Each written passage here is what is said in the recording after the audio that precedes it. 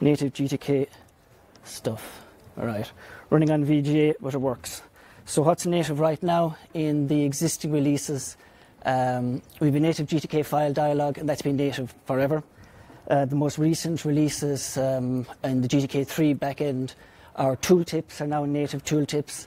We just tell GTK where the tooltip is for and what the text is, and GTK itself renders a tooltip. So that means that if you have the case where you have two screens side by side and the tooltip is cut off, that's a GTK issue, it's not a LibreOffice issue. And then also additionally, we're now using popovers for some of the things that used to be tooltips. They're a little bit different in GTK3, and they have a little indicator that points down to what the thing being pointed to is. They're pretty nice. We have them for formula type ahead in Calc and the page indicator in the Impress slide pane. The original motivation for making them native was that the under Wayland it's very difficult to do your own tooltip style things. So just use the GTK ones and reuse them. What else is native? The app menu, which is available under GNOME, is fully native, of course. Our context menus are now native. If you right-click on something, we actually have real GTK menus there. And the menu bar is now a native GTK3 menu bar. And obviously the menus within it are native GTK3 as well. And that derives out of the Unity work that was done there a couple of years ago. So all of the menu positioning stuff is all native GTK. So if your menu won't fit in the height available of the screen, the fallback there is a GTK native fallback. So there, it's the GTK positioning and GTK behavior for what happens if something doesn't fit in. So all those bugs can go to toolkit rather than to us. What's not native, and all of these special effects are all just OpenGL Wayland, OpenGL on Wayland to show that it's flicker free. I showed them last year and they were flickery. This year they don't flicker. So what do we actually do for everything else that makes it look like it's native? Everything else is actually not native. It's our own toolkit, but we use the GTK APIs to render their widgets onto our actual locations where we pretend our widgets are. So it's never quite right. You have all these APIs that are fine, but you have to set up the context, the style context quite right to map our state to GTK state. So obviously for a radio button, you'd say that it's selected or not selected, and then it'll render it into the space that you set out that you want it rendered into. But you have to get the size right as well. You have to query GTK. What would a radio button, what size should a radio button be in GTK? Figure that size out, and then tell GTK to render into it. So if you get the size wrong, you get little artifacts that you'll see on some of our areas where it's not quite right. You also have to use the right calls, so you might get them wrong. It's quite a complicated set of affairs. And the actual stuff that's available for use outside the toolkit is no longer quite the stuff that's being used inside the toolkit. So you're using maybe context, style contexts that aren't quite right to try and get the effect that you're hoping for. So it never really quite works. But we're pretty close, but it's not quite right. So we've been getting a lot of this stuff wrong. A little bit wrong anyway. So backstory then, the UI descriptions, where we've come from. All of our dialogues used to be described in a SRC file format where every widget was a fixed size. Everything was measured in arbitrary character cell widths. And then again, there was, when you load the UI under German, it would multiply everything by 105% to get it a little bit bigger, because German tends to be a bit longer. If you open up the same dialogues in Japanese, it would divide it by some amount, because those texts tend to be quite small. So you have this kind of guesstimate arbitrary stuff going on here. And there's no GUI editor for all this old stuff. So we come from there to a situation where we're now using the GTK Builder file format, and all our UI is described in terms of GTK widgets. We're not using GTK widgets, we're using our own VCL widgets, but we have described everything in the GTK file format, and then we're mapping that at load time with our own .ui GTK Builder file format with our own loader. We added in some resizable widgets equivalents to the GTK grid, GTK box.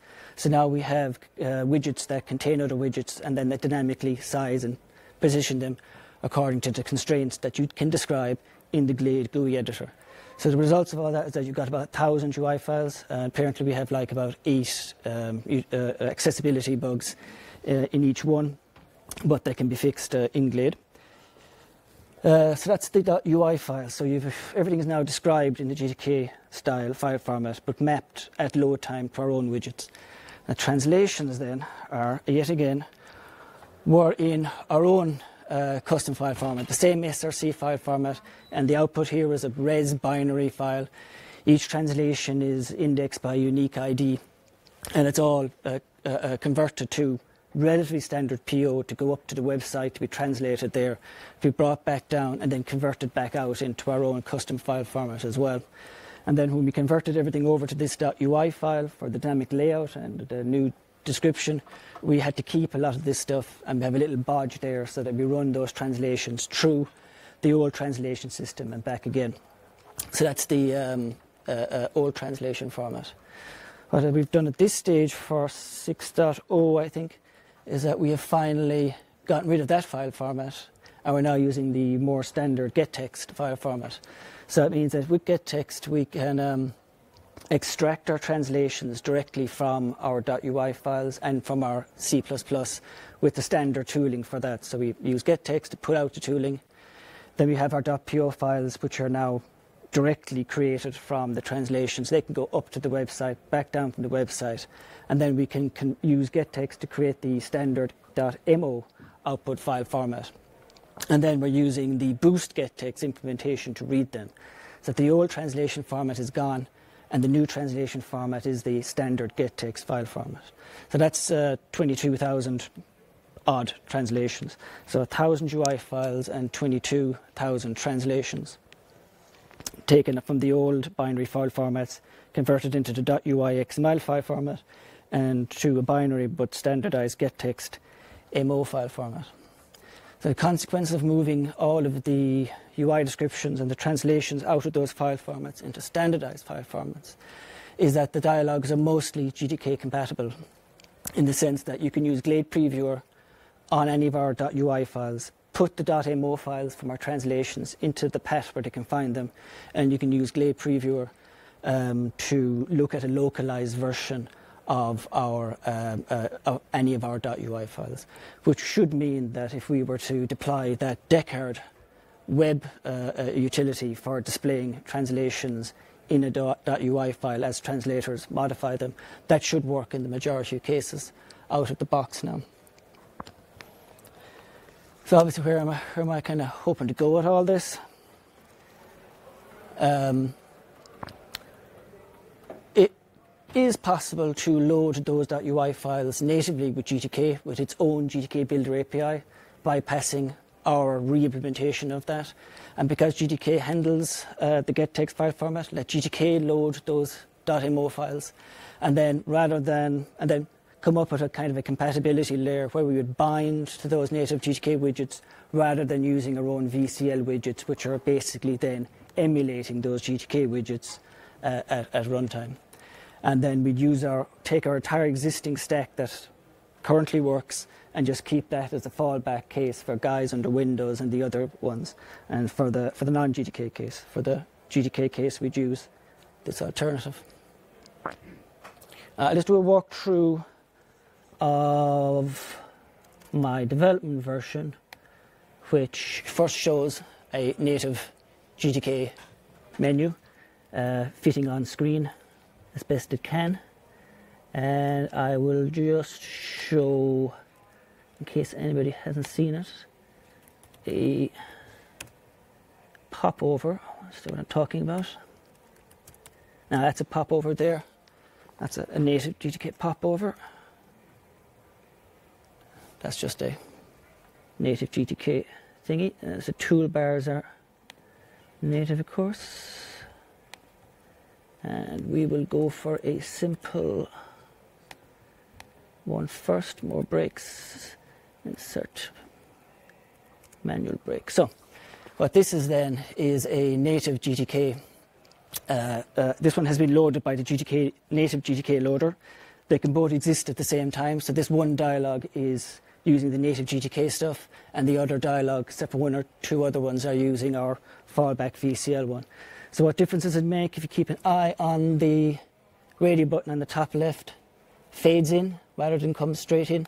Fades in, fades in, Okay, if I change to a different style and I change the file number here, when I have gone down to the minimum allowed value, it has grayed out the left button and left the other one ungrayed. In our implementation, we would have left them both clickable, and it would be an example of where we get things wrong. Again, if we move back here and I hit this page break 1, this should fade in gently rather than coming in hard. And then all these things are native and fully, and it works, of course. It works. Now, the style insert table has a bit more detail. Again, gently fades in, fades out when you get to that level. And it might be, there we go, and so on and so forth. So it all just works and it's native. Now, what's maybe a little bit more interesting as well is that they're all standard widgets. What we do for the custom case. Now, this is another native GTK dialog loading up the .ui file that we currently are effectively using. First, look at that. None to default style. All these guys are going to fade in at the same time. So they all fade in. On the right-hand side then is a custom widget. So for handling the case of a custom widget, that's a GTK drawing area. We've got callbacks then where we draw onto our own existing output devices. And then when the GTK drawing area needs to refresh, it can take from our existing output device and convert it to its own.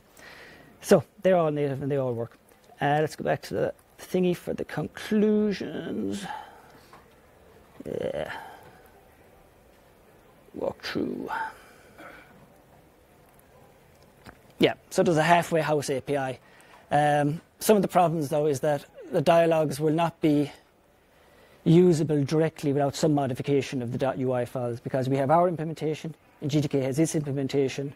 There are some divergent areas where we have to modify our UI files for some of the quirks between our two different loading implementations. One minor one is like radio buttons. In our case, we have radio buttons and we link them to each other in a circle. To make it work under GTK, you have to link the inactive ones to the active one. So there are changes like that. And there's a whole bunch of smaller details as well, where we have to modify the UI files, hopefully in a pretty much 3/4 automatically kind of a way. One small one is where we have our buttons on the right-hand side. We're just going to have to put them on the bottom, but we want to put them on the bottom anyway. So there's no final things there. Some gotchas, and the gotchas I described there. And there's some difficulties where some parts of VCL have leaked out through the UNO API. So you can have an up-down handlers for the plus-minus buttons and spin buttons for the up and down there. There isn't an existing, an equivalent one in GTK, so there'll have to be a bit of work on interfacing the existing UNO stuff that has leaked out that should never really have leaked out. And there'll have to be some amount of UNO support as well to tunnel the dialogues through. And one of the things that we probably need to do is we need to move those extended tips out of help and into the .ui files. I think we've wanted to do this for ages, and it's still a good idea, but the translators have been through a lot of pains, so I don't want to put them through any more misery. But that might happen anyway with the help changes. If the help goes, the tooltips aren't there, so something will have to happen. And if we stick with the model of we need a fallback, then we're limited only to GTK widgets that exist as equivalents to our own VCL widgets. We would have to remain within the subset of the existing implementation, unless we went down the line to just try and use GTK under all platforms and get rid of our toolkit, and then we could use whatever be available. But for the moment, I'm just limiting it to what we already support. Okay, thank you. Any questions?